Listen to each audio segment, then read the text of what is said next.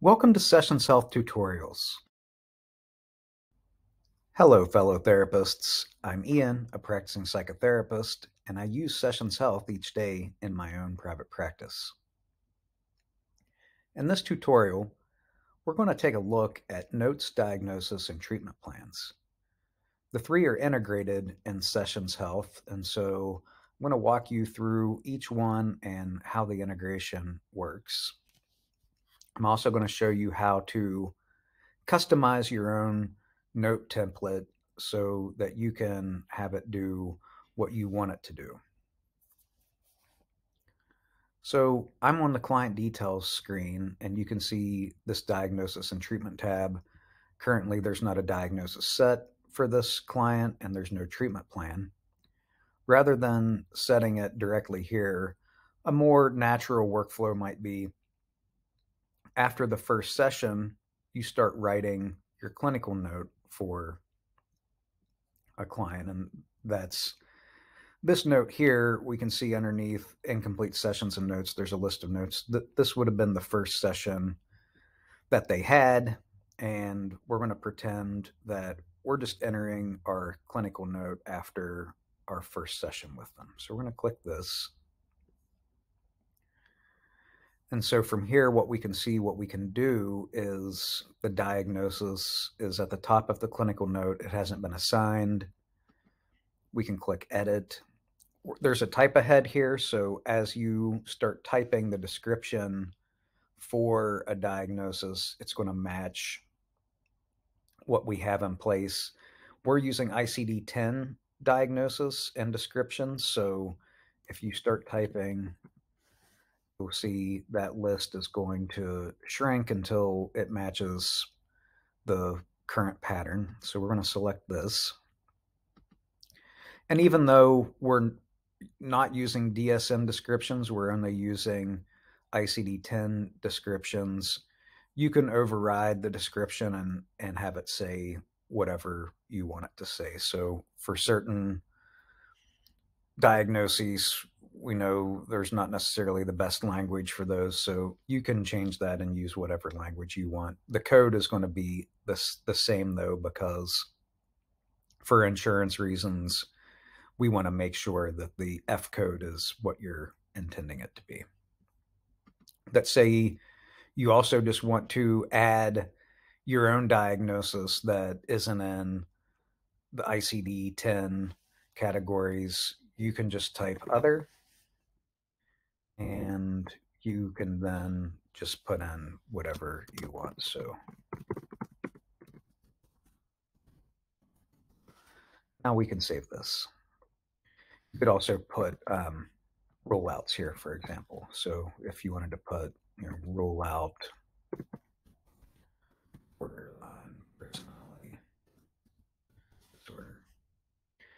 So now we've saved that on our clinical note. We can see it's showing up now. We can add a mental status exam. Clicking the three-dot menu, you can start by just putting all within normal limits, because typically that's a good place to start, and then you can X out anything that, okay, their affect was not within normal limits. Here's some options. We can click that. Same here. We can add our own. So if we just start typing and press comma, it's going to add our own options to this list. Currently, those aren't persisted. If you add custom ones, you'll have to add those again later on. The default drop downs are the only thing that's going to appear from note to note. Risk assessment is also present. And now we can see, here's our main note section.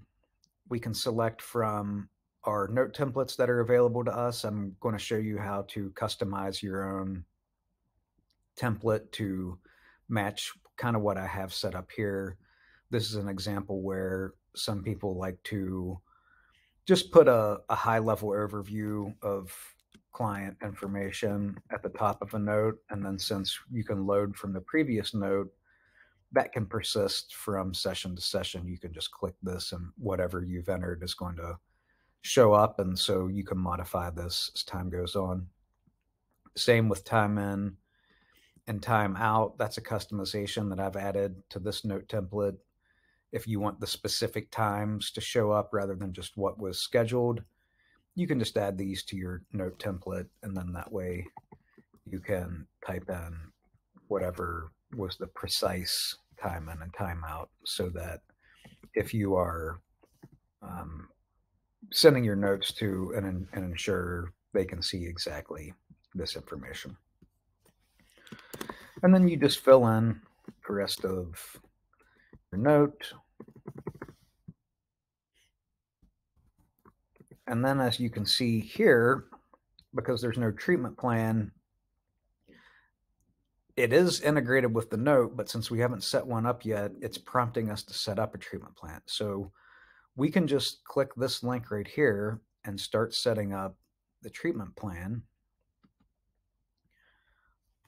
And we can just start typing presenting problems.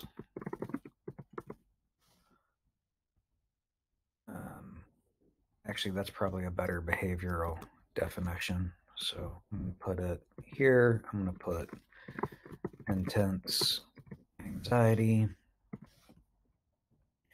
treatment frequency 2 times weekly. Now we have our goals and objectives part of the wizard, and we can add as many of these as we want.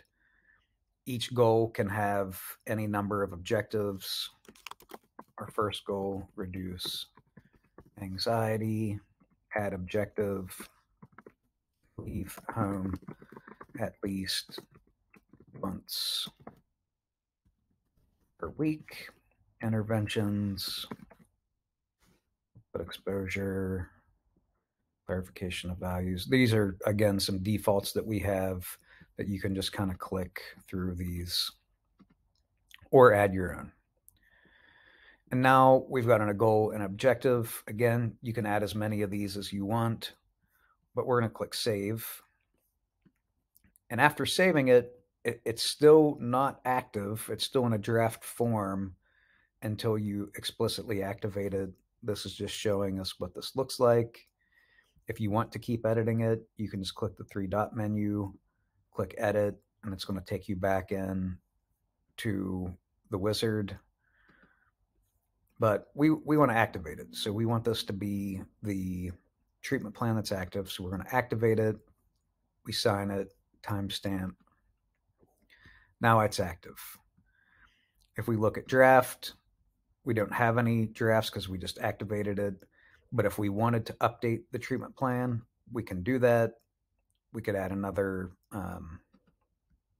presenting problem, for example. Maybe the next session we learn something else about the client. We could say, excessive video game use. So we want to make sure that we have something for that. So we're going to make another goal, reduce video game use. Add objective. Maybe it's replace with valued activity. And intervention for clarification of values would be a good one. Now we're going to click save. And so now we're going to activate this one. So now that we've activated a new one, since we did have a previously active treatment plan, if we click past, you'll see the first treatment plan that we made is showing up on this past tab. So there's going to be a running tally of all of your treatment plans. If you want to share the treatment plan or set a reminder, you can set up a reminder. Hey, remind me in 6 months, we're going to review the treatment plan. You can click share. This is going to share the treatment plan with the client through the client portal. If you want, this is completely optional. You don't have to do it. So now when we go back to the note, you notice our note was auto-saved. All of the things that we added were automatically saved. But now when we come down to the treatment plan, you can see all of our objectives are integrated with the note, and so we can comment on how we worked on those objectives in the session. These one improved, one was not addressed, and we can comment with any additional details that we want to put in here. We can also, again, drop down. We can just click. We can also type in our own if we wish. Any medications we can put here. Type that in. And process notes. Now, process notes are not going to appear on the clinical note if you download it as a PDF. So it's only going to show up within the web interface. But one thing to keep in mind, depending upon what state you're in, laws specifically say that process notes can't be excluded from the clinical record if clients ask for a copy of their notes. And so legally, you still may be obligated to provide your clients with a copy of process notes if they would ask for their client record. Those just do not appear on the clinical PDF when you download it. So just something to keep in mind if you are using process notes. Just be aware of what your laws are in your state or country. Now the note's finished. We can sign and complete it. And it's going to prompt us. We have more notes to do if we want to. We're going to X out right now. If you want to see the PDF, you can click download and it's going to generate a PDF in another tab, and you can download that note if you need to. If you click view in calendar, it's just going to take you to the calendar for that session. So now that we've gone through those 3 notes, diagnosis, and treatment plan, we want to look at how can I customize my note template. For example, we can see here's the note that we created. On the summary tab, it's just a stream of activity. If you click details, it's going to show you some details. For the note, this is just what's available in the actual note section. It's not going to show you the mental status exam or the treatment plan part. If you want to see all of that, you got to go to the full screen view, and you do that just by clicking on this date here. And now you're seeing the note in the full screen mode where you can see all of the information. So let's look at how do I customize my note template to add this additional information. The default DAP note just has the DAP fields, but these have been added. We're just going to go to Forms and Documents, scroll down to Notes, and you can see here's a DAP note where these have been added. Let's say that we don't use DAP, we use SOAP. So same sort of thing. Now we're in the form builder view. There is a custom forms tutorial that gets into this more, but all you have to do is go to your Forms and Documents, click on the note template that you want to change or add your own. You can add a brand new one from scratch and just do add new element. And for this one, we could just do a date field, and we could call this, actually for this, let's just do a standard text input, and we're going to call this time in. Enter when the session began. Required, so that we have to fill it out on each note. Multi-line is not required for this one because it's not a chunk of text. We're just going to click save. We can drag and drop this to the top. Same thing, we'll just do another one. Time out. Enter time. The session ended. We're also going to make it required. Save. This is automatically saved. So now if I go back to another note that needs done for anyone, really, it doesn't matter. But we're going to go to the same client. And now if we click SOAP note, you're going to see the, I didn't change the order, but you get the point that our customization that we made to that note is now part of the note template when we go to do a note the next time.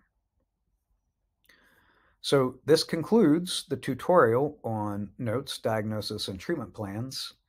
If you have any questions, please don't hesitate to reach out at support@sessionself.com.